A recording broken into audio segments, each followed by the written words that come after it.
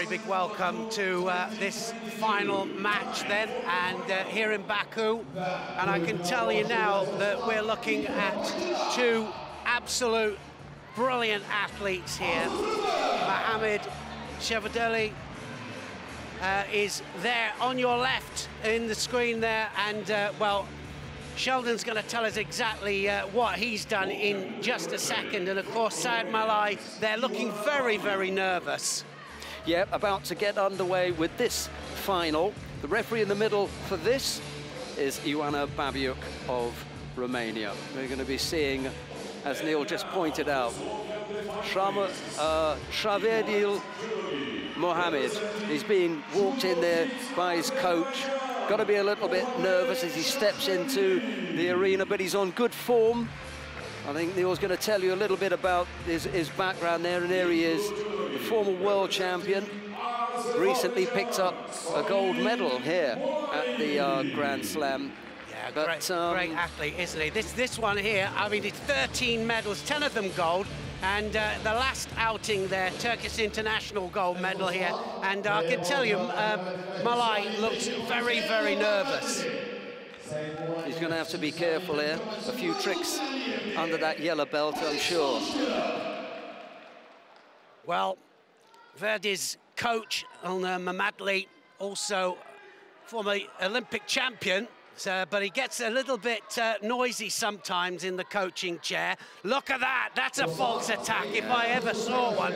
Now what's going to happen here? Straight away he attacks, and it didn't look like a good attack to me. He gets a Shido. Look at that, Shido straight away there for the former world champion. Is in trouble here.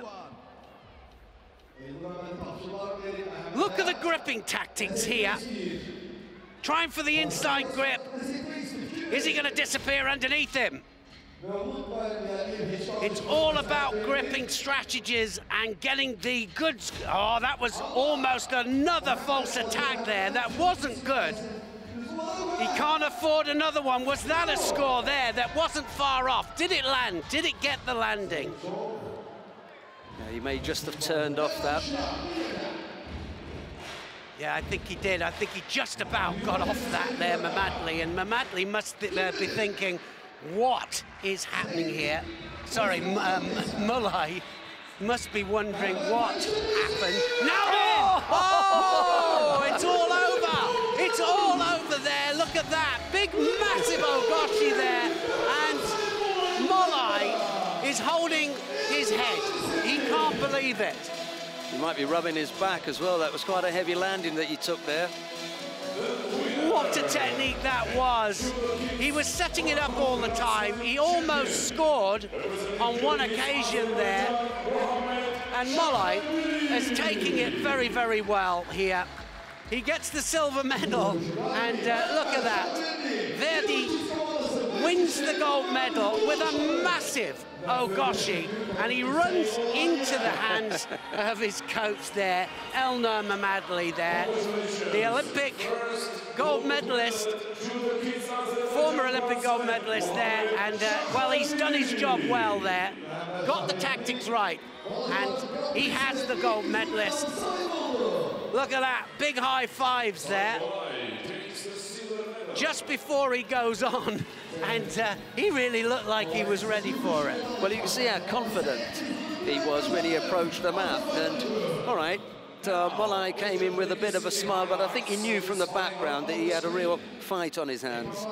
Yeah, he did, and like I say, nearly scored on the first occasion, but he did on that particular occasion there. The arm came round the back, and he takes him right the way over, flat onto his back there. The gold medalist from 2 days earlier goes over for a full ippon. Yeah, brilliant a stuff. little bit slow to react to that left-sided effort, but maybe it was the speed with which he got under that level of balance there. Well, that 13 gold medals is now 14 gold medals. And he knew it, didn't he? When he got up there, surprised the referee didn't calm him down just a little bit there, but brilliant stuff and great stuff from there, from the great champion Mollaei, because he showed that even when he loses, he is a champion of the people.